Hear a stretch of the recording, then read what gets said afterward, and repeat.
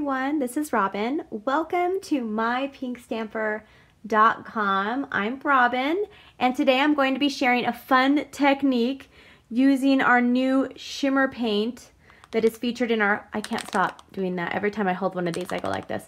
It's featured in our holiday catalog. If you're new to my videos, welcome. I hope you like what you see today and have a lot of fun with me. Okay, so what am I going to start with? Okay, I'm going to start with the fun technique today.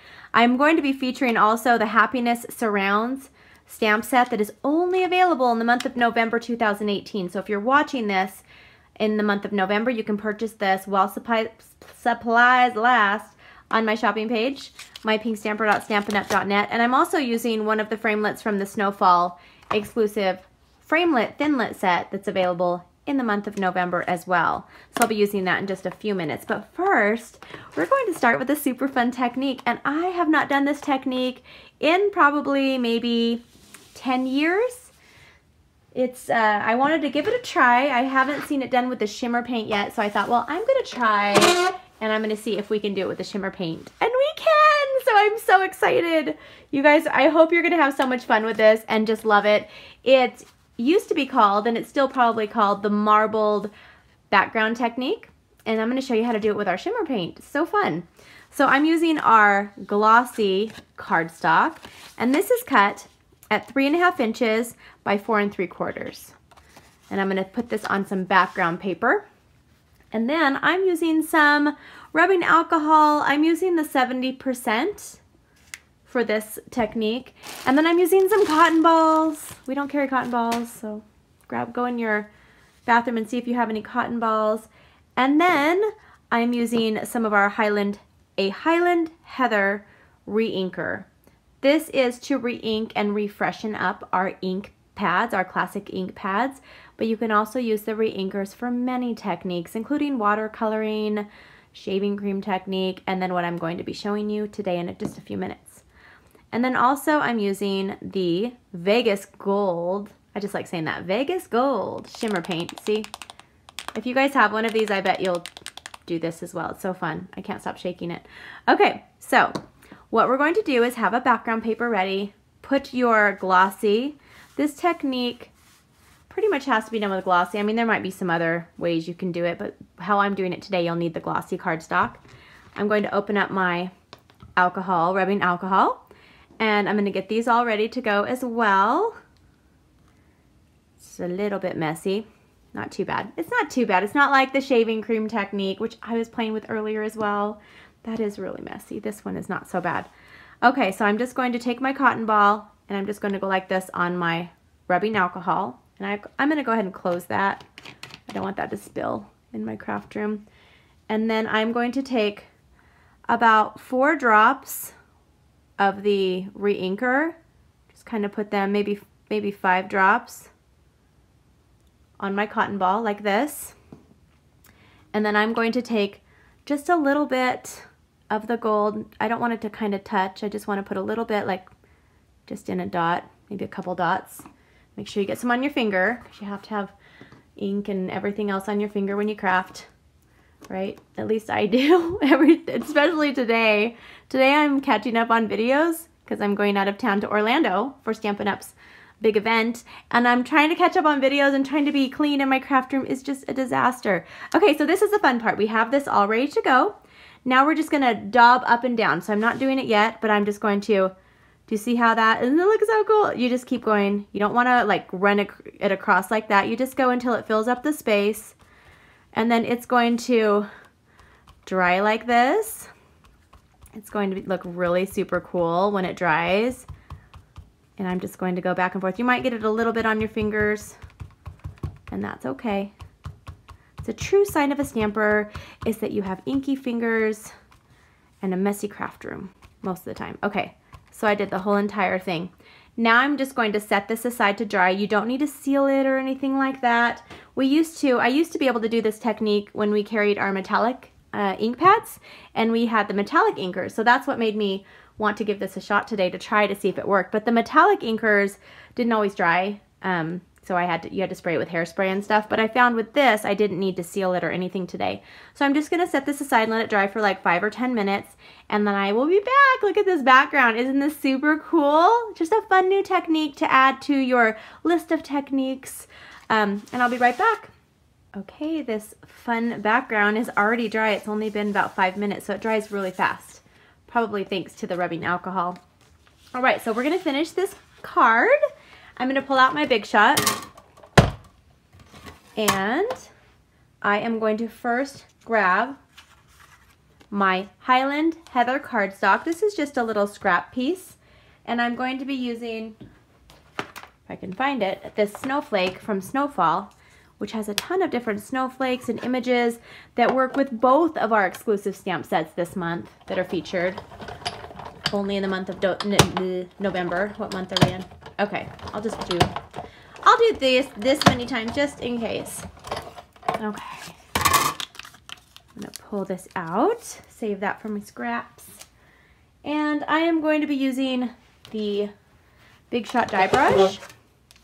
And I like to use that just to quickly get my little pieces out. Isn't that so neat? I'm gonna simply do that. And for the ones that don't come out, I just use either my Stampin' Piercer tool or my fingernail, and I can just get the rest of these out really quick without poking my finger, hopefully.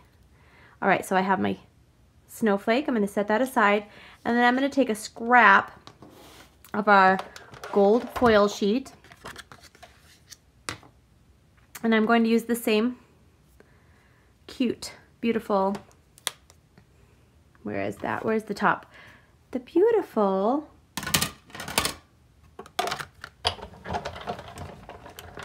snowflake. I'll do 4 as well. Okay. And I'm going to save that.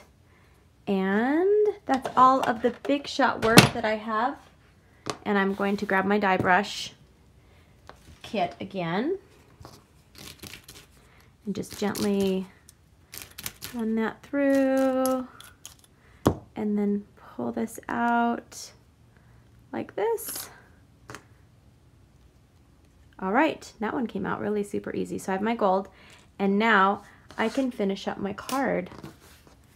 This is it's somewhat an easy card, but it has that really fantastic technique on it that is just so cool. I can't believe I made it. It's one of those cards or projects that you're gonna look at and say, oh my goodness, I can't believe I made it. But you did, and it wasn't that hard at all. Okay, I have my window open today.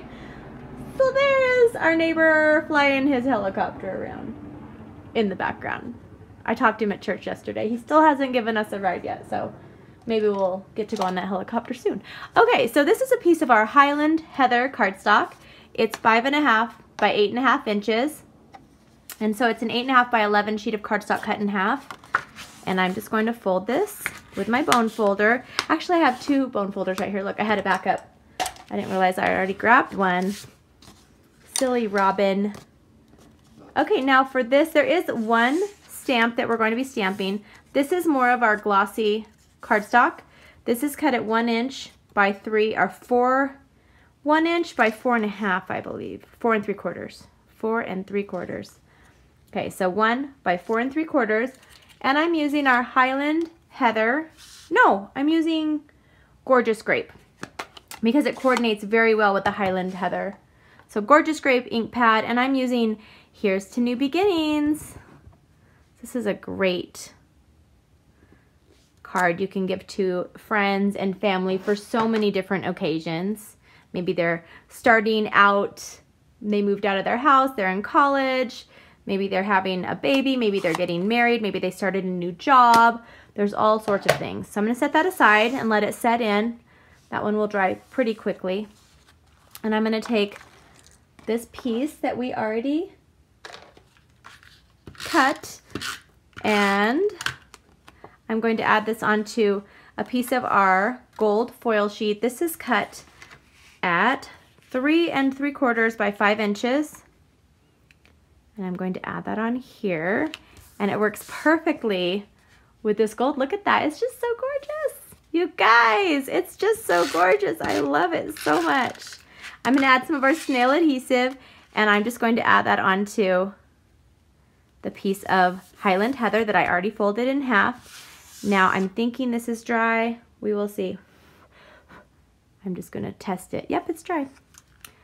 I'm going to put some adhesive on the back of this, and I'm going to add this onto a strip of our gold glimmer paper. This is cut at 1 1/4 by, I think it's 4 3/4. Yeah, 4 3/4. This is going to go all the way across. And I forgot, our adhesive doesn't stick very well to the glimmer. Well, probably most adhesive. So I like to use the glue dots when I'm adding anything to my glimmer. Oops, I'm just gonna grab some of these. Perfect, that's great. The rest will be fine with the adhesive. I just highly recommend doing that. Okay, so I have that on here, and it's overlapping just a little bit. So I'm going to take my paper snips and snip it off. And now we will use more of our snail. And I'm going to add this across right here on the bottom. And now let's layer up our pretty snowflake. So what I'm going to do is, with the Highland Heather, I'm going to take a glue dot, and I'm going to just stagger this so they're staggered like that. And then I'm going to turn this over. I'm going to put my glue dots away. And I'm going to grab one of our Stampin' dimensionals and peel off the back. They're two-sided adhesive foam, so it pops it up. And then I'm going to take our beautiful gold, what are these called? They're called gold adhesive something. I'm going to put it on the screen with the item code, and I'm going to add that in the middle. And then I can take and make this a little more three-dimensional. Like, lift it up a little bit. Look at that. So I made the most simplest, cutest card with a brand new technique for you. Maybe some of you have seen this before, maybe some of you it's been a while, and some have never seen it. So thank you so much for taking the time out to watch my video. If you like what you saw, please give me a thumbs up, and if you haven't yet, please subscribe so I can share more of my online videos with you. I hope you have a wonderful day. Don't forget to visit me at mypinkstamper.com. I'll see you soon. Bye-bye.